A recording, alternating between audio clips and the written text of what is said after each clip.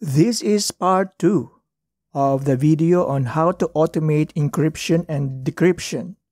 And I am doing this video for my fellow math teachers who are teaching mathematics in the modern world. In our subject, we have a part there about cryptology.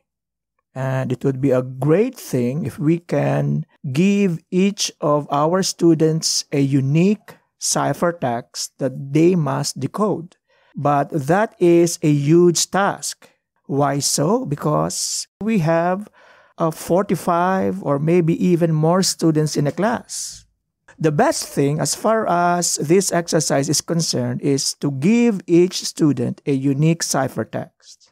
But that is a lot of job to do. So I am showing to you what I have done.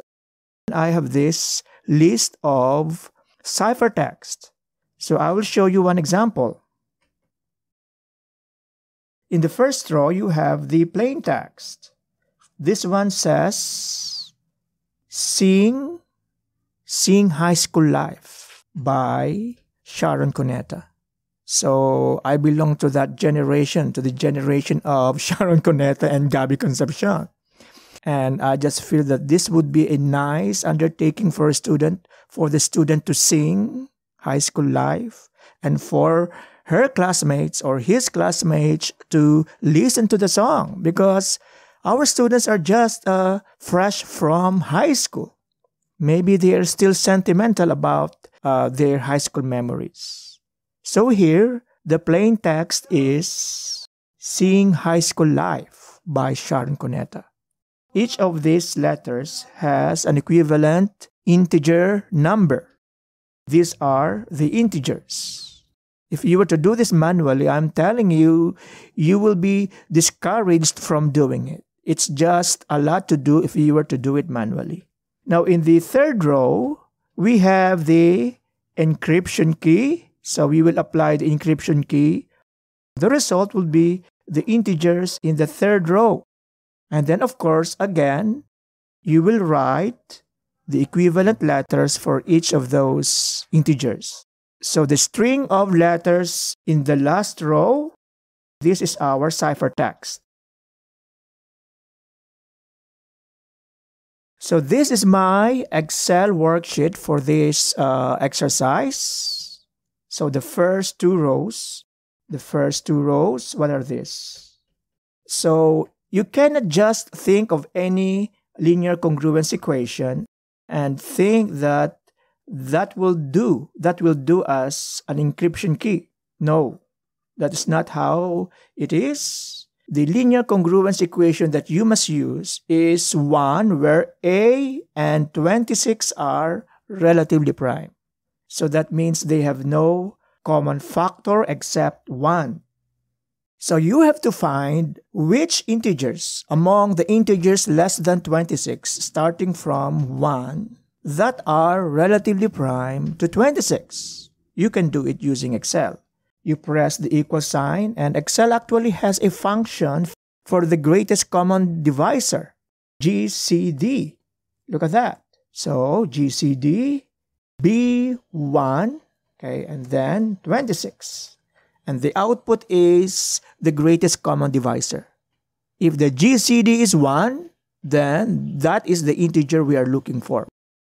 And then what you do is you copy and paste. Which among the integers from 1 to 25 are relatively prime to 26? So those integers are this.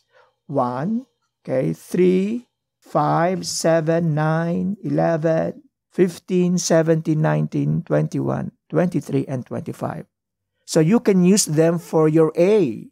For your A, in your congruence equation, y is congruent to ax, a times x plus b, modulo 26.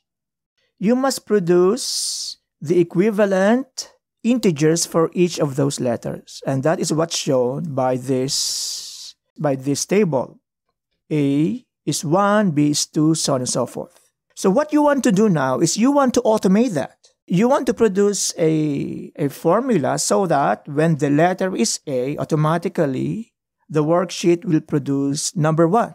when the letter is M, you want to produce a formula so that the equivalent integer for M will be shown in your worksheet. It's 13. Okay? So I will show you how it looks. It looks something like this. Look at that. This is how you do it. Look at that. Logical test. Write the formula in one cell, copy and paste. If B9 is equal to A, okay, so that is how you write a character. If B9 is equal to A, then 1. And then what do you do next? You continue. If B9 is equal to B, letter B, then 2. So on and so forth. So you will do this up to Z. So if B9 is Z, comma, okay, then 0. That will be the equivalent integer for Z. I know. If this is the first time you will do it, I know you will be lost along the way.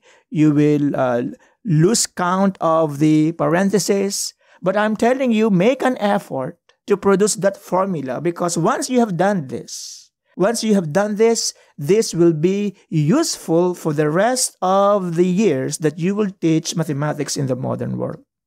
So for example, recite the poem Desiderata. So that's the plain text. This row is the equivalent integer numbers. This one is the result when I applied the encryption key. This is the encryption key. And then this is the ciphertext. Now you must also produce another set of formula to produce the equivalent letters for the integers. You don't want to manually write their equivalent letters. Again, you want Excel to do it through automation. If B13 is equal to 1, then letter A. Okay, so that is how you write letter A. Look at that. If B13 is equal to 2, then, okay, comma, letter B. So I have already produced something like 45. So each of my students will receive a unique ciphertext.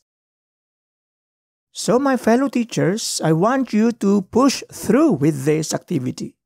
Once you have done this, once you have produced the formula to produce the string of letters and string of numbers, this will be very useful for the rest of the years that you will teach mathematics in the modern world.